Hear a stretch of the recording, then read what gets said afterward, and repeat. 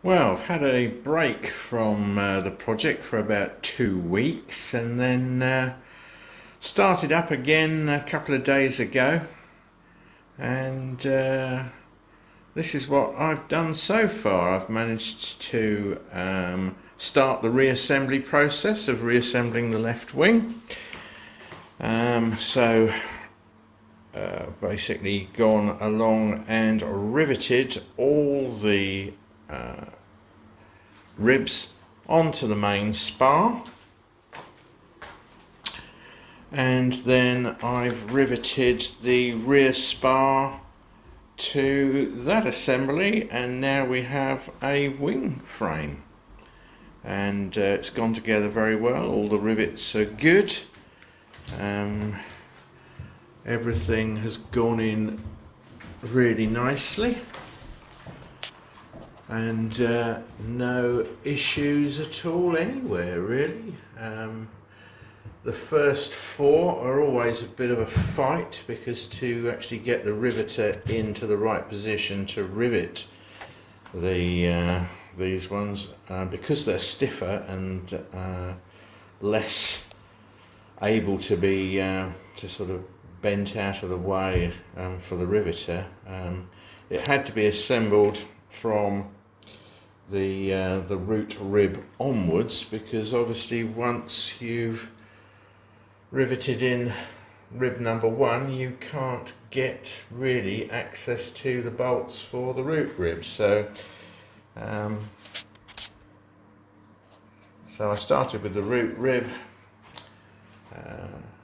bolted that on, locked all the bolts up. They've all been sealed with some red paint as well, so that I know that if they move at any point, and then worked away from the root out towards the wing tip, and as I say, it's all gone to plan so far.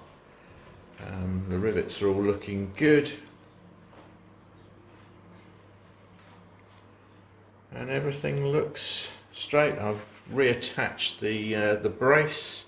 I've levelled it all up whilst I was riveting on the rear spar, and yeah, it's looking pretty good. Pleased with that. So that's 4 or 5 hours work there over the last couple of days. More later. After a couple of hours of clecoing the top skin into place and then riveting it on, we have a fully riveted top skin. Can't rivet the far end, because that's where the wing walk goes up, the doubler goes up there, and we can't fit that until the wing is actually fitted to the aircraft, because it needs to be trimmed. But apart from that, it's looking like a good job. Everything's gone to plan so far, and I'm pretty pleased with it. More later. So Katie and I have just flipped the wing over, so the top is now underneath, and I've just been along and checked all the rivets, and they are all 100% good, up to the point where I obviously haven't riveted the last 4 on that side. And so the next thing to do is to put the electrical conduit in for the wingtip lights. So I shall busy away and do that, and then we'll get the bottom skin on the top here, and check that it's all fitting and lined up, and we'll level everything up and hopefully rivet the bottom skin on. Both the top and bottom half skins are now riveted on, and now I'm putting on the front skin, starting with the bottom edge first. So the first thing to do is to rivet all the way along the main spar to hold it on, and then we'll work from the main spar down towards the leading edge with the countersink rivets, and then obviously there'll be then time to flip it over and do the other side. So that's where we are at the moment.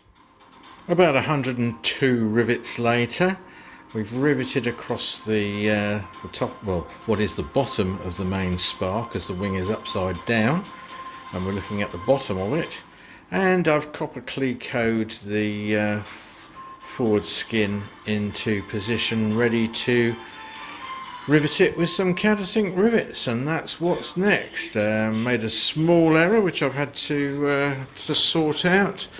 I forgot to put some clecos in these two positions here to stop me from putting rivets in there, because the doubler has to run across here, which has to be fitted afterwards, and I put rivets in there, silly me.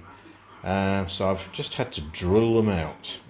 Pretty easy to do, and because the other side's not closed yet, all the bits dropped out, so otherwise they'd be clanking around in there forever. Anyway, here we go. We're going to do the countersink rivets next. So there we go, that's the underside front skin riveted, and didn't take too long. Everything went to plan, and that's the best I can do with that. Now we need to flip it over and pull the forward skin down onto the top of the main spar and rivet the other side. Doing a bit more work to the left hand wing today, so ready to strap the front skin down onto the top of the main spar. So we've got the two ratchet straps on, the protective blocks at the back, the plank of wood across the front, and some hardboard protectors around the leading edge of the wing, and about to pull it all the way back. And of course I've got to take the top row of clecos out and then secure it in place. I'm doing it on my own today, so it's going to be an interesting job. I'll let you know what happens later.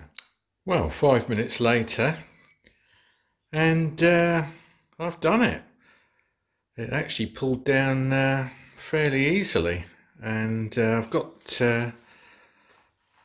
some clecos in across the top of the main spar. As before, it is pretty tight, but not as tight as it was the first time that I bent it over. So it's obviously seems to have gone in quite well. Everything seems to be lining up. The can't see anything that's out of place. So now it's a time to release the thingies, and these go off with a bang, because there's no easy way of doing this. Here we go. Whoa, that's that one released, and bang, that's that one released. So we'll take all that off now, the straps and the wood and everything, and get ready to rivet the top side of the front skin. And after that we'll be looking at the wingtip. Excellent. More later. All the rivets are now in the top side of the front skin, except the ones for the wing doubler, which I've left out for the time being. and we'll put those in when we fit the wing to the fuselage. All went okay. Had one rivet that wasn't very good, so I've taken that out and redone it, and it's fine. So not looking too bad. The skin is sitting down nicely on the ribs, and quite happy with that. And so next thing to do is to turn it over and put the wingtip on. So we'll get on with that.